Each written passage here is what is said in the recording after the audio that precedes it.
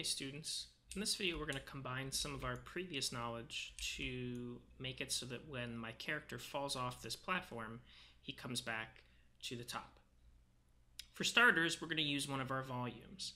I'm going to use a trigger volume, and I want to change its size so that I can put it beneath my whole level.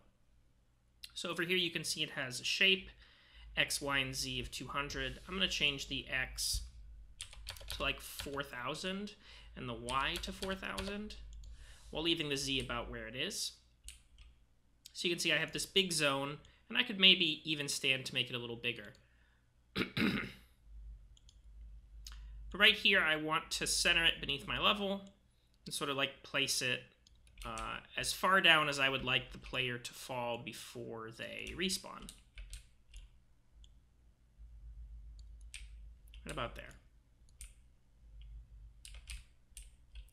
Now, to make it so that this does something when we hit it, I could create a blueprint that has this trigger in it and place it in here, but I want that blueprint to specifically refer to actual things in my level. So to do that, we're going to use a special blueprint called the level blueprint.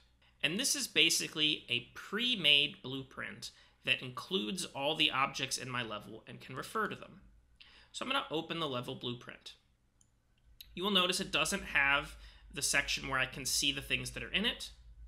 And it'll be useful for us to drag it off because we're going to have to click some things in the level.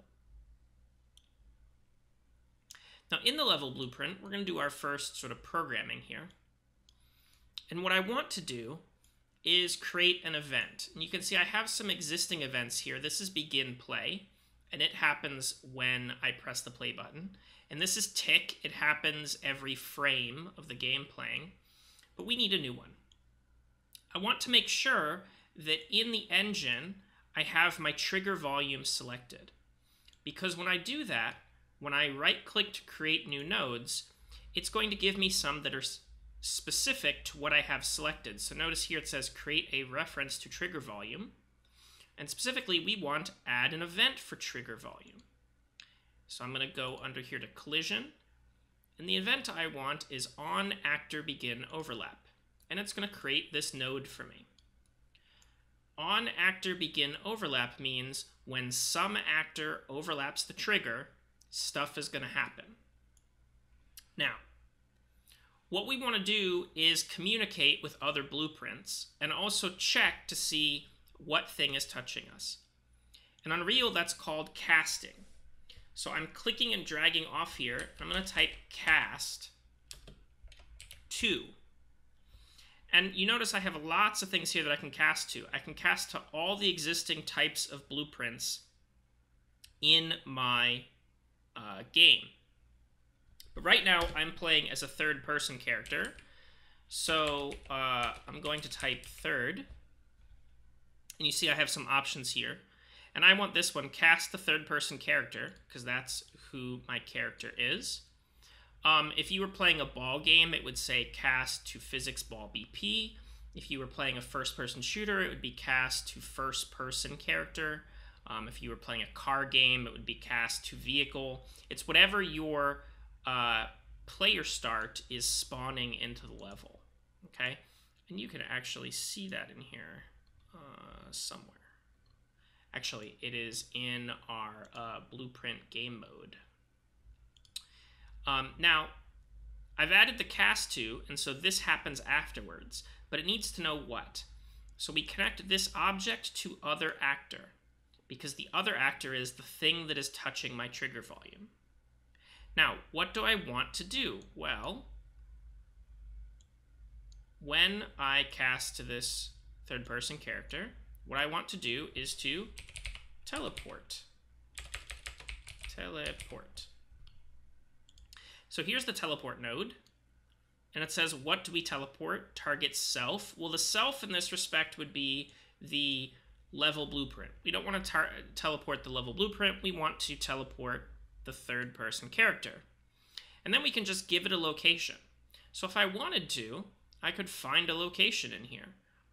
For example, I'm going to assume this is at somewhere near 0, 0, 0. So I want to be a little bit above the ground, so let's say 0, 0, 200. And if I compile this and I get no errors, I can hit play. And if my character falls off, he teleports back to 0, 0, 200. Here he is. Now, if we want to be a little more specific, we can instead get a specific location for him. So I'm going to grab this event begin play, and I'm going to create a variable. In fact, we're going to turn this destination location into a variable. We could make our own here, but I'm just going to right-click right here on destination location and tell it to promote to variable, and it's going to create a new variable for me. Over here I can see the variable's details. It's a vector because it's X, Y, and Z, and I'm going to give it a name. Respawn location. Now, the benefit of this is now I can have this respawn location potentially change later. Right now, I just need to set it at the start of the game. So we have event begin play. I'm going to drag respawn location into here and choose set. So when the game starts, I want to set the respawn location. And what do I want to set it to?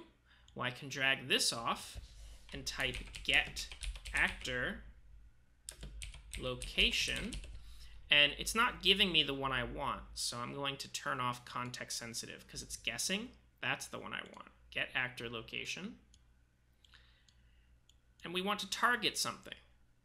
Well, I could target my character, but he doesn't exist in the level yet.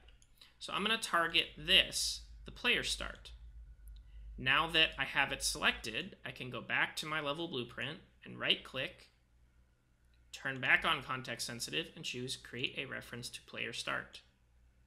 Drag that over, and now when I press play, it's going to store where the player started as a variable, and then if I ever fall off, that's where I'm going to be teleported to. Compile and save. And this is asking me to save my level at this point, which I've neglected to do. So I'm going to call this blueprint level. If I hit play, here I am. If I fall off, I teleport right back to where I started, and I'm even facing the way that I would be when I started the game.